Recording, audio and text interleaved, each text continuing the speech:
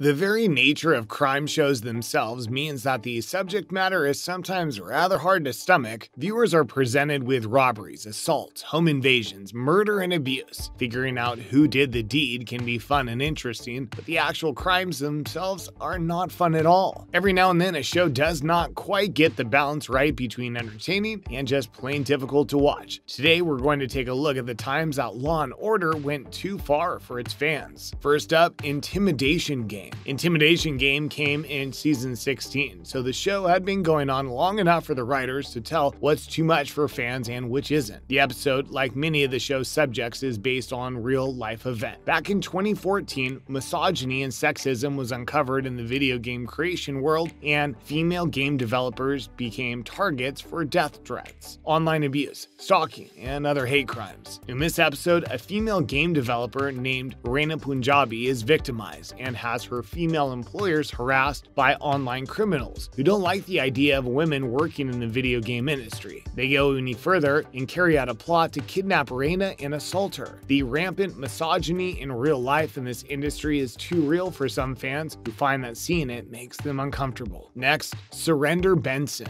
Olivia Benson is without a doubt the star of Law & Order Special Victims Unit. To see her in such a horrific state was a bit too much for some viewers. For the first episode of season 15, Olivia Benson was kidnapped by the previous season's bad guy, serial killer William Lewis. The very first shot of the episode we see is everybody's favorite detective tied to a chair, bruised and covered in blood. It shocked audiences everywhere, and the episode just got more brutal from there. William Lewis had already brutally murdered multiple innocent people by this point, so it would have been easy for him to kill Benson too, and everyone knew it. Was the main star about to die horribly? Lewis seems to be one step ahead of the detectives as he moves her from location to location. She gains the upper hand in the end and is rescued by her beloved colleagues, but the episode is definitely considered hard to watch by fans. Having William Lewis caught and jailed at the end of the episode was definitely the ending that all the fans were hoping for. Up next, For a Few Leak More. This episode comes from the organized crime spin-off show. Obviously, in dealing with organized crime, there are a lot of dodgy dealings going on and hardened criminals everywhere you look. But we aren't used to seeing the good guys doing the crimes. This is where the organized crime series really holds its own and carves a niche for itself. Undercover officer detective Elliot Stabler is deep in his work, getting the criminals he's dealing with every day to recognize him as one of their own and trusting him fully and completely. We follow him as he works, bearing witness to all the things he has to do to keep his cover. In this particular episode alone, he commits multiple crimes. Some of them can be a little hard to watch, especially knowing that he's supposed to be one of the good guys. To start off the episode, Stabler mercilessly beats a man into unconsciousness at a poker game. Stabler wants to tell himself that he's doing this work and committing these acts to get deeper undercover and to make up for allowing his wife to die, but really, it's obvious that he's actually enjoying them. He goes one step further and accompanies a crime boss's wife back to her house. Whilst there, he actually drugs her drink. Yes, you heard us, he crushes sleeping pills into her drink and drugs her. It's pretty abhorrent, and he takes that opportunity to rifle through her house looking for evidence of her husband's crimes. Later on in the episode, because he's not done yet, he actually shoots a man at a public place during a bar robbery that he's a part of.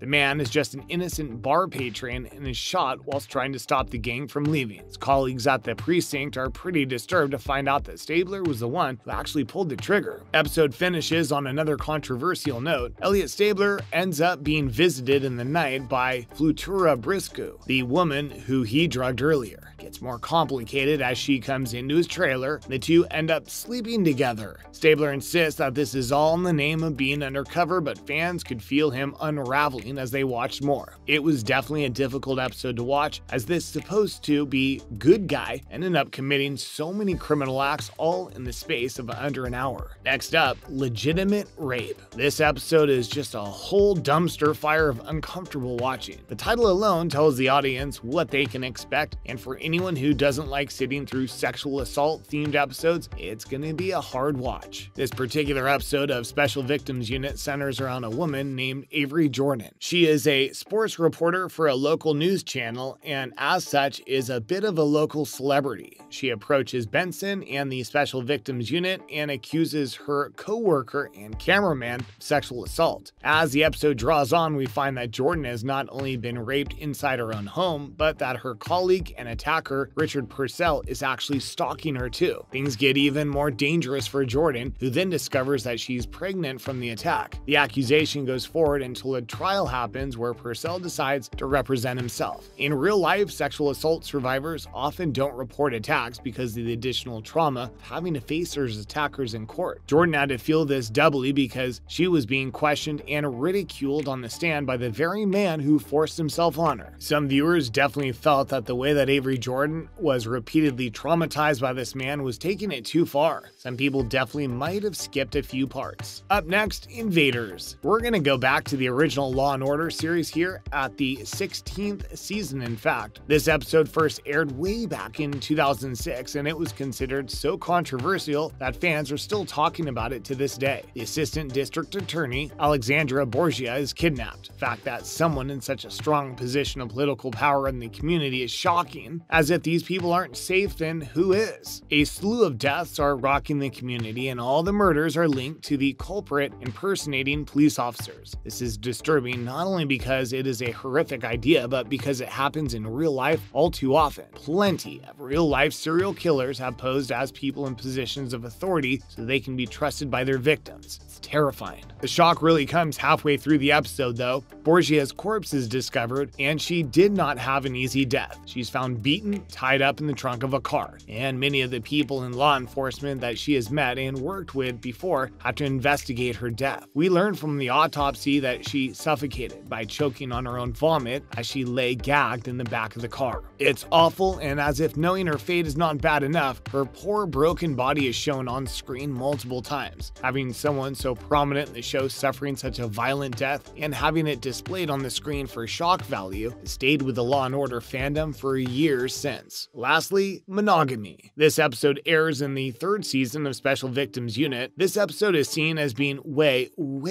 too far, and even longtime fans of the show find it hard to deal with. The show opens with brutality right from the beginning, as a woman's body is found in a parking garage with massive injuries to her abdomen. It's revealed that somebody has performed a barbaric version of a C-section on her, taking an unborn baby from her body. The episode takes a turn for the worse as the baby's dead body is found nearby, having been suffocated to death. Special Victims Unit discovers that the woman's husband is a psychiatrist, and he becomes an immediate suspect. The woman had been having an affair, and her jealous husband believed that the baby she was carrying belonged to another man. In a fit of jealous cruelty, he carved open his wife's body to extract the baby and then murder it. DNA test reveals that he was in fact the father all along, and he butchered his wife, killed his own child. This is without a doubt the episode that all Law & Order fans think of when they remember the episodes that went too far. But what did you guys think? Did your most controversial episode of Law & Order make it onto this list? Take care and see you next time.